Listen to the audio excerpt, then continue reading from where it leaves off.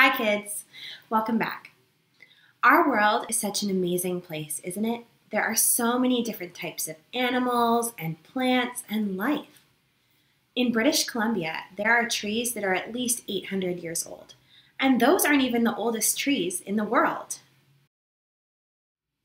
Did you know that an ostrich can run faster than a horse, and that butterflies taste with their feet?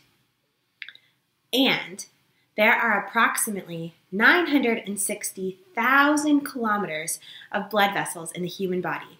That's more than 2 times around the whole earth. In Genesis, we read that God created all of these amazing people and places and creatures. Do you know the very first name for God in the Bible? We actually meet God in the very first sentence of the very first chapter of the very first book in the Bible. Genesis 1:1 says, "In the beginning, God created the heavens and the earth." Now, the Bible actually wasn't originally written in English, which you might already know. The Old Testament was first written in Hebrew mostly, and the New Testament is mostly written in Greek. This is important for us to know because sometimes the words are not exactly the same from Hebrew or Greek into English. If you speak another language, you may have found this yourself, that the way that you put words together in a different language, or the words for one thing in one language, are not the same as they are in English.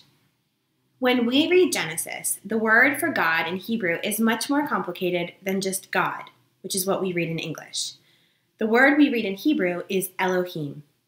And the name for God that we are studying today is Elohim. Can you say that with me? Elohim. When we see this name for God, we are reminded that God is a strong creator.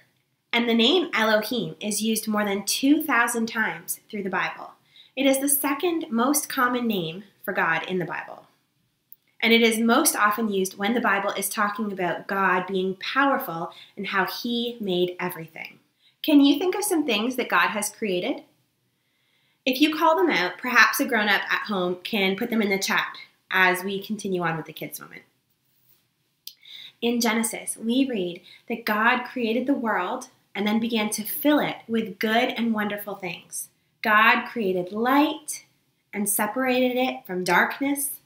The sky was put above, and the waters were gathered together so that dry land appeared.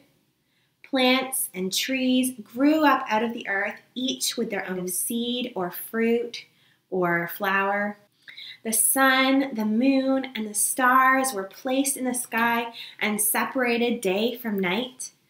The seas, the skies, and the land were filled with animals. And finally, God created people. And God, Elohim, called it all good. Now, as people created by this strong creator and created to be like this strong creator, we also can create. We can't make something out of nothing like God can, but we can use different materials to make something. So this week, get creative. Build with blocks or Legos. Make an obstacle course or a maze. Create something from a cardboard box. Knit, stitch, paint, draw, or bake. There are so many ways to be creative, and I've just shared a few examples. Do what makes you feel creative. Elohim, our strong creator God, created you, and He has made you exactly as you are meant to be, and He has called you awesomely and wonderfully made. Throughout this week, marvel at creation around you.